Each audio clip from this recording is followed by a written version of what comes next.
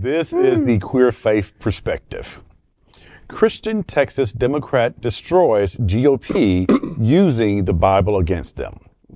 A video of Texas State James Tallarico using biblical scripture to tear down conservative Christians' arguments is going viral on social media, and it's glorious to watch. I actually watched it. This past summer, Texas Republicans tried to pass Senate Bill 1515, which would have required the Ten Commandments to be displayed prominently in every public school classroom in the state.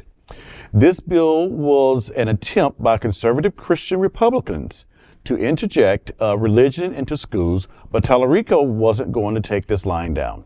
Instead, he used their religious texts against them.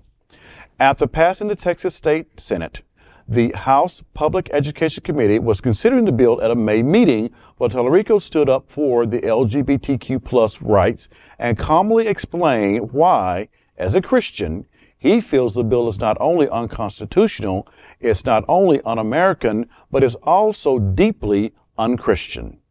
After quoting from the Bible, he asked that every time we try to teach basic sex education to keep our kids safe, we're told that that's the parents' role. But now, when the committee is putting religious commandments in the classroom, saying that's the state's role. Why is that not the parents' role? This question left the room silent and searching for words.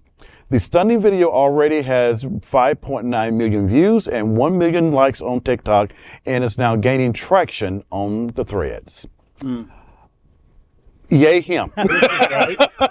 You know, and it's one of those reminders about how we use scriptures tit for tat, you know, cherry pick this and cherry pick that. But this is one of those moments that I'm very proud that, you know, this was used the way that it was. Yeah. And really calling out almost a separation of church and state, or how we do this around public education. And really, if everything is done in the name of the children, you can't pick and choose.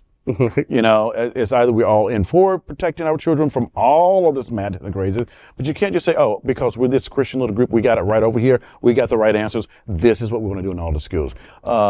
Take those things down. You know, you talk about idol worship, take those idols down and let's be done with it. You know, just be done and move on. I'm saying, and how are you going to enforce it? Right. Are we going to enforce the Sabbath day rule? You know, like, are we going to make people like just shut down Friday at sundown? And I bet not that never crossed their mind. Like, why is that? And yeah, no graven images except for this we want to put in every classroom. And I can't tell that the presence of 10 ancient rules, which basically just boil down to worship our tribal deity, you know, our group's deity. Worship that's 4 of them, and then the next 6 is don't be an asshole. That so like really just the bottom 6 are what you should deal with, and you don't need a religious text to do that.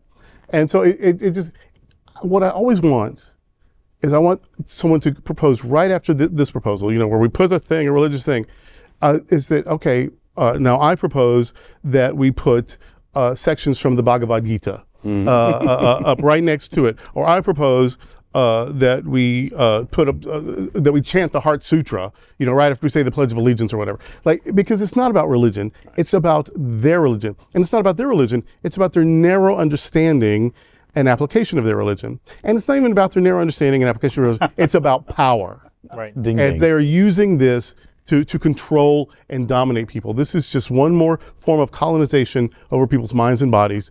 And if you want to talk about the Bible has some things to say about that. Hello, let my people go. Well, and that in itself, I mean, in doing all that, they're breaking most of the rules that are in there. Thou shalt not lie. They're lying, all the time. Yeah. Don't take the Lord's name in vain. They're doing that when when utilizing God as a way to, hide their hatred, with that mask of religion, and it's just not right. And you're so right about that. That if you're gonna open this door, you better open the door for everybody, everybody, including the famous Church of Satan. That they always come around and be like, well, you're gonna do that, then we're gonna put our Lord Satan in the same right next to the same thing, and they can't say a thing. That's what there's a separation of church and state. There's this wall separation. If you're going to do it for one, you have to do it for all. So don't do it for any of them. Just remain a pluralistic society, which is what we should be. Supposed to be. Out of many, we are one. Yes. Period. Not out of many Christians, out of many Jews, out of many Muslims, out of anything. No. Out of many, we are one. And that's the way that it should be. Yep. It always amazes me that some people still believe that this country was created so that Christians could be in charge. There were no Christians in the beginning. Right. Okay. Not the original inhabitants of the Not land. the Certainly original no. inhabitants of No. Right. Yeah, well, we don't want to go there, do we? But And the deists and Unitarians and Masons that they think were Christians were not their kind of Christian. No, No, they definitely no, weren't. no. So we are always going back to the principal idea that I am going to control as much of you as I can. And what I don't like, I'm going to get rid of. Oh, the idea of putting every other faith-based organization's words in a classroom. If we do that, then I don't think we'd have as big a problem with the Christians wanting to put that particular list of 10 I things. withdraw my objection if we do that. Yeah, that's what I'm thinking. That if we're saying that everybody is equal, then let's do it. But that's not what That's they're not what they saying. not what want. they're saying, That's no. not what Not they even want. going anywhere near that. So there we are. And it is all about power. It is all about Absolutely. power. It has nothing to do with religion. It has nothing to do with Christianity. It has nothing to do with any of that, because what they're doing is the definition of Antichrist. And they, if you read the Gospels, if you read Matthew 25, if you're not doing any of that, then you're not operating in the Christ way. So I don't know what they're doing. I don't think it's Christian, and it's almost like they fetishize God for their own purposes, and that's not right. I just remembered there was a story about people were rejecting a pastor because the pastor was reading the Sermon on the Mount.